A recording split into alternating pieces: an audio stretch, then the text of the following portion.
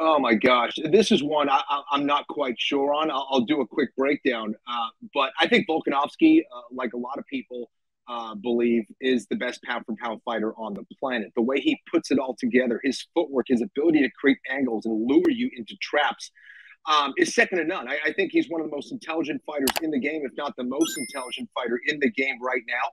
The 145-pound division and the 155-pound division.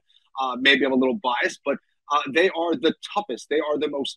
That's where the most technical fighters are. That's where the most depth is in those two divisions.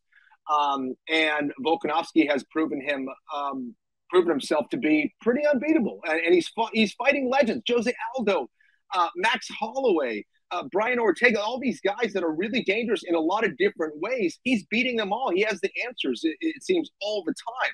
So this is a huge challenge, though, for him in Islam Makhachev.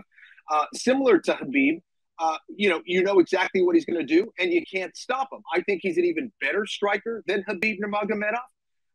I don't think he wants to go 25 minutes on the feet with someone like Volkanovski, though.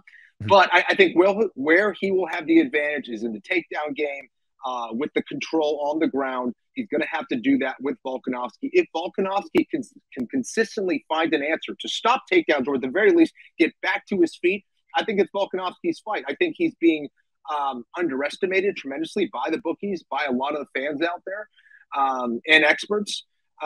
It is certainly a tall challenge. Islam Makhachev is the favorite for a reason, but I think people are underestimating Volkanovski because I truly believe he has a legitimate shot.